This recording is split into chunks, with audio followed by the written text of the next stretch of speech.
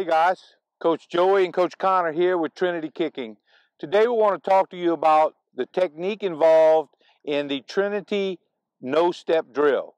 You're going to receive instructions about how to do a no-step drill that involve you setting up on the goal line and swinging your leg trying to kick a ball over the goalpost. That is not the proper technique you want to use. Remember, we're going to separate your kick into segments. The no-step drill addresses directly the very end of your kick. Distance and accuracy are greatly impacted by the compression of the air inside the ball. So we want to help you increase that compression, that force with which you kick the ball, by incorporating more major muscle groups in your body. Snapping your knee can generate a certain amount of foot speed, but the power behind the kick comes from you using a longer fulcrum. Higher fulcrum, greater mechanical advantage. So we're going to illustrate that now with our kicker, Coach Connor. The first thing we want to do is we want to incorporate our pecs into the kick. So in order to do that, we're going to put our balance arm straight out. Now, as you do this, you will feel on your pec that that muscle has not been engaged, that it is not loaded. That's a term that we use in sport. If you move this arm slightly back and have your hand on the pec, you're going to feel that pec engage. You're going to feel it load. So now it is prepared to help you with the kicking motion.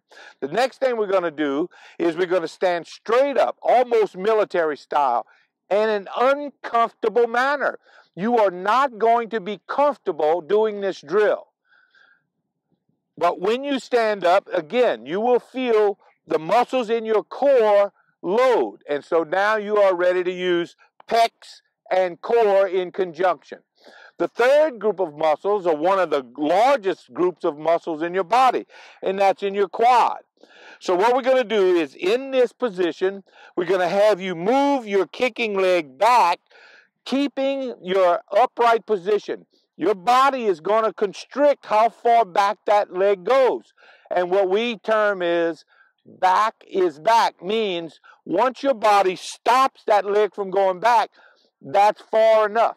The objective is to pull your leg through the strike zone as high as it will go. Remember, this drill is designed to help you with the end of your kick.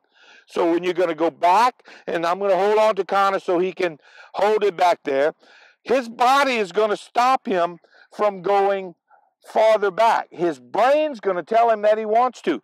He has to resist that. And the resistance is by remaining straight up and down.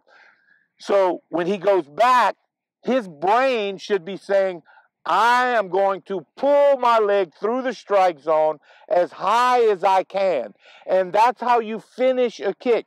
You want to see in your film, as you develop your ability to do this drill, your foot go higher and higher at the end. And that's how you judge it. Set your phone up on the side.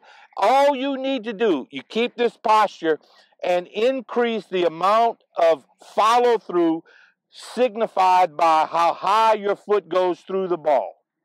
So Connor, let's try that.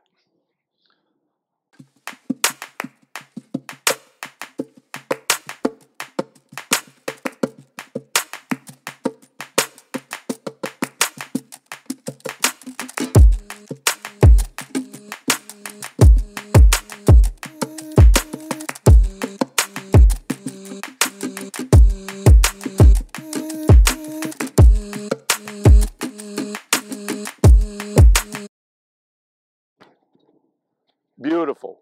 Remember, greater muscle capacity, incorporating more major muscle groups, will give you the strength that you need to compress the air in the ball, thereby increasing your accuracy and your distance.